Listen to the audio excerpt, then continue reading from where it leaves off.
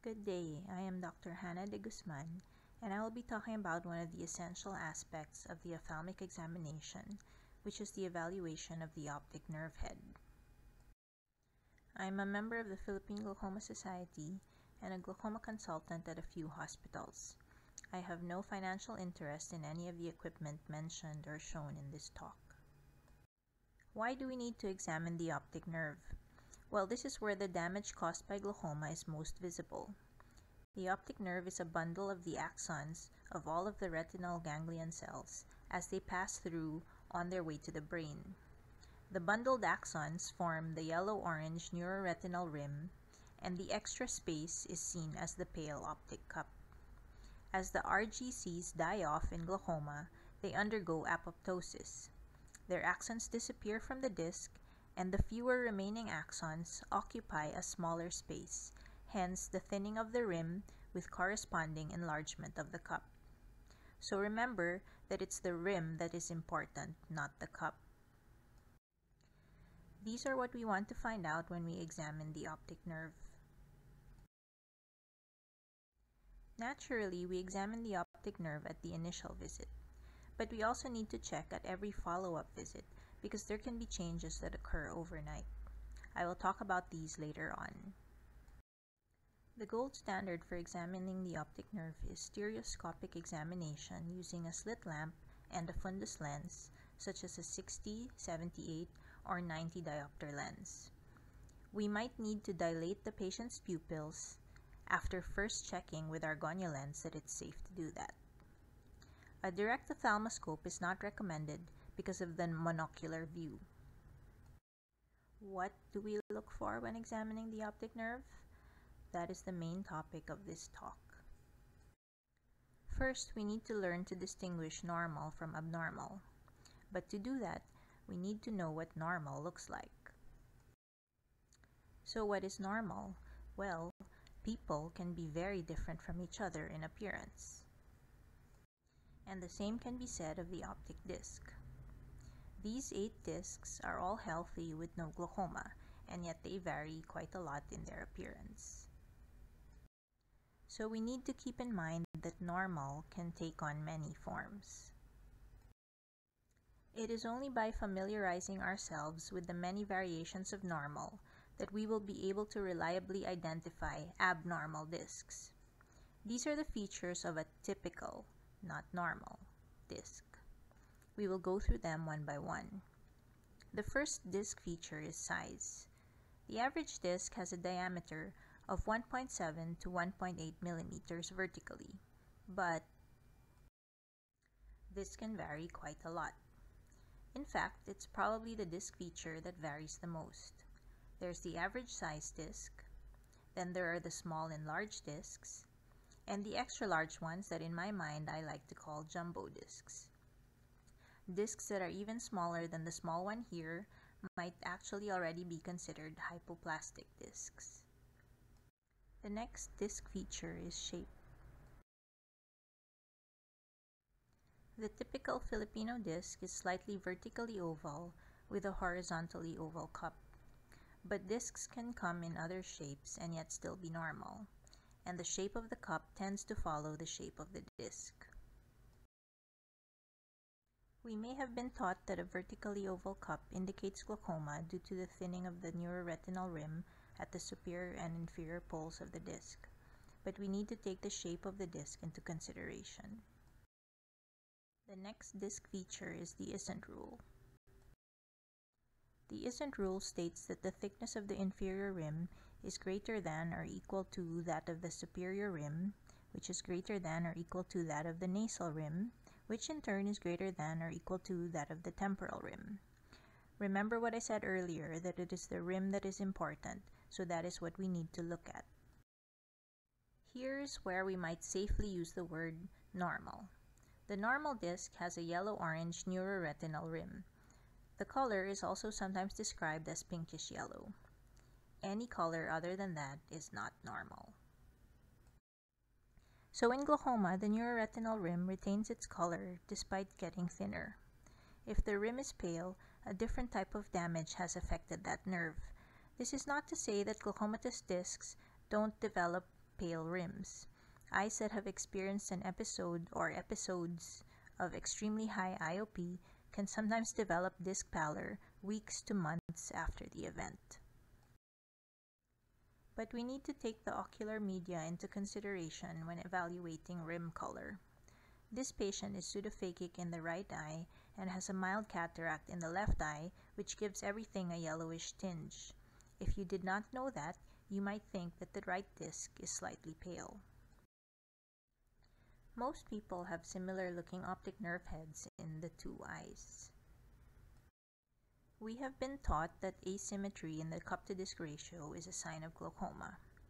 This is true, but only if the discs are the same size. Asymmetry in disc size is easy to spot when looking at side-by-side photos like we are doing now, but it's a lot harder when we are looking at one eye at a time. This example is quite obvious. Later, I will be explaining methods for estimating or measuring the disc size while examining the patient. In this example, the difference is less obvious than in the previous slide. We can see the difference better when I put these reference circles. In this case, the difference is very subtle, and yet it might be enough to fool us into thinking that the left disc might have glaucoma while the right one does not. There is also a typical vessel pattern. Typically, the central retinal vein and artery emerge just nasal to the center of the disc. But, as with most of the features that we've discussed so far, there are many normal discs that do not quite look like that. You may have been taught that nasalization of the vessels is an indicator of glaucoma. That is only true some of the time. So far, I've been talking about disc features. Although the retinal nerve fiber layer is not strictly part of the disc, examination of the RNFL is an integral part of the examination of the optic nerve head. The RNFL is seen as refractile striations extending radially from the disc. It is thickest and most visible superior and inferior to the disc, which corresponds to the relatively thicker superior and inferior neuroretinal rims. The thicker it is, the more it obscures the retinal vessels. This appearance of the RNFL is called a reflex. The OCT RNFL thickness map on the right shows the normal thickness distribution of the RNFL. Warmer colors indicate thicker RNFL. So what we have learned so far is that normal discs can look very different from each other. Thus, we need to keep looking at our patient's discs so that we learn what normal looks like. So now we come to the next step, abnormal discs. Hopefully, in the last few minutes, we have gained some insight into what normal discs look like, so that we can start to learn what glaucoma does to the optic disc. These are 7 important features that we need to look at when evaluating a disc for glaucoma. The various optic nerve head signs that we might see vary in their significance. From this point on, stars on the slide will indicate the relative strength of that sign as an indicator of glaucoma. First, we need to consider disc size. The disc size is our reference point from which we will evaluate the rest of the disc. A large disc will naturally have a large cup. A small disc should have a small cup, or the cup could even be absent. All that is needed is enough space for the 1 to 1.2 million RGC axons. So a large cup can indicate that part of the rim has been lost, or that there is simply a lot of extra space in the disc. It all depends on the size of the disc. Here we see evidence that smaller discs have smaller cup-to-disc ratios and larger discs have larger ones. Since the average vertical disc diameter is 1.7 to 1.8 millimeters, then the average cup-to-disc ratio should be 0.45 to 0.5. I cannot stress enough the importance of the disc size when talking of the CD ratio. The most precise way of measuring the disc diameter at the slit lamp is by using a reticule that attaches to the fundus lens. but this is an extra piece of equipment that most of us don't have and can be quite hard to find. We can estimate the disc size without any extra equipment by simply measuring the disc diameter using the height of the slit beam and multiplying that measurement by the magnification factor of our fundus lens. Take note that fundus lenses of the same dioptric power can have different magnification factors.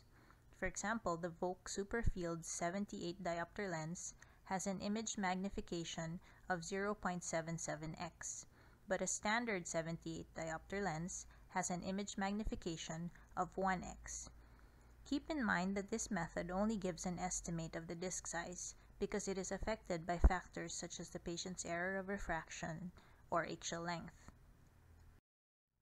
To spare myself from doing multiplication every time I examine a patient, I made a quick reference guide and attached it to my lens case. With enough practice, we can learn to estimate the disc size using clues such as the caliber of the retinal veins as they exit the disc. There is not much individual variation in retinal vein caliber, so it is fairly reliable as a reference point for estimating disc size. However, this usefulness decreases in advanced posterior pole disease, including advanced glaucoma. Another way of measuring disc size is by using imaging technology. Some disc imaging machines provide this value automatically, while others rely on the technician to plot the disc edges first. Regardless of how it was done, we need to check if the disc border was correctly identified before accepting the disc size measurements. The second feature to examine is the neuroretinal rim. The typical disc has a horizontally oval cup because of the naturally thicker superior and inferior rims. Glaucoma damage starts at the superior and inferior rims, causing the previously horizontally oval cup to become vertically oval, as you can see in the photo on the right. The neuroretinal rim is bounded by the scleral ring and the cup edge. The cup edge can usually be identified by the bending of the vessels as they hug the neuroretinal rim. However, there are discs with vessels that do not bend with the rim. Another difficulty when identifying the cup edge is in discs with sloping rims, such as the disc on the right. In contrast, the disc on the left has a well-defined cup edge. There can also be difficulties identifying the rim coming from the other side. People of pigmented races sometimes have a crescent-shaped gray discoloration on the outer edge of the neuroretinal rim, usually located temporally or inferotemporally. If the gray part is mistaken as being not part of the rim, the disc can be falsely labeled as glaucomatous. In this slide, the correctly identified disc edge is on the left. In this example, the correctly identified disc border is on the left. Peripapillary atrophy can also confound the identification of the outer disc border. In this glaucomatous disc, the exposed scleral ring can be mistaken as being part of the rim. The junction of the exposed scleral ring and the hyperpigmented peripapillary atrophy can be mistaken as the disc border. In this slide, the correctly identified disc border is on the left. In this case of well-demarcated and smooth-edged peripapillary atrophy, one could mistake the peripapillary atrophy for a gray crescent, leading to the conclusion that the rim is wider than it actually is. The correctly identified disc border is on the left. The easiest glaucomatous sign to check for in the neuroretinal rim is violation of the isn't rule. The rim is usually thickest inferiorly and thinnest temporally. This extends to the peripapillary RNFL, which is why the RNFL forms a double hump pattern as measured using the various imaging technologies. Here, the isn't rule is highlighted in this normal disc. When the isn't rule is violated, such as in the glaucomatous disc on the right, that is a 2-star indicator of glaucoma. Here you see that it is the nasal rim and not the inferior rim that is the thickest. Focal thinning of the neuroretinal rim is a strong indicator of glaucoma. A very sharp area of focal thinning of the rim is called a notch, and is a 3-star indicator of glaucoma. Thinning of any part of the neuroretinal rim, including the nasal rim, is a 3-star indicator of glaucoma. But we need to keep in mind that rim loss does not only develop radially. Antero-posterior rim thinning also occurs and can sometimes be seen before radial thinning. Antero-posterior rim thinning is almost impossible to see without stereoscopic viewing of the disc. It is often quite subtle. Most times, the first and only clue is a slight lightening of the color of the rim that is not exactly pallor. It's easier to appreciate in the small full discs that neuro-ophthalmologists call disc at risk. Pallor of the optic cup is normal. Pallor of any part of the rim is more likely to be a sign of non-glaucomatous optic nerve damage. Pallor can be diffuse or focal. The case on the right is scarce hereditary optic neuropathy. The appearance of the disc on the left is nonspecific and can occur with a variety of neuro-ophthalmic conditions. The vessels can also show signs of glaucomatous change. When blood vessels appear to undercut the scleral ring before exiting the deepened cup, it is called bayoneting of the vessels. This is a 2-star indicator of glaucoma. Bayoneting can affect multiple blood vessels, as in these examples. When the glaucoma is so severe that the neuroretinal rim has undercut the scleral ring in all sectors of the disc, this is what is known as a beanpot disc. This is usually accompanied by bayoneting of multiple vessels. Nasalization of the blood vessels is only a weak indicator of glaucoma because even normal discs can show nasalization. Circumlinear vessels are small vessels that curve along the rim. When the rim has receded, but the vessels remain in place, an area of pallor appears between the vessel and the rim. This is called bearing of the circumlinear vessels. Optociliary shunt vessels are dilated, tortuous collateral vessels that can occur in many disease conditions. As a diagnostic indicator, disc hemorrhages are only a 2-star indicator of glaucoma, but when they are seen in established cases of glaucoma, they are a strong predictor of progression. I mentioned earlier that we need to examine the disc at every visit. Rim thinning will not progress overnight, but disc hemorrhages can suddenly appear. Sometimes they are very obvious, but more often than not, they are very subtle. Because of this, we need to be very thorough when examining the disc. Disc hemorrhages are eventually resorbed, sometimes leaving behind a thinner rim, a new RNFL defect, or a new visual field defect. The RNFL follows a specific anatomic pattern. Here is a larger image for us to appreciate what the healthy RNFL looks like. Here are 2 more examples of healthy RNFL.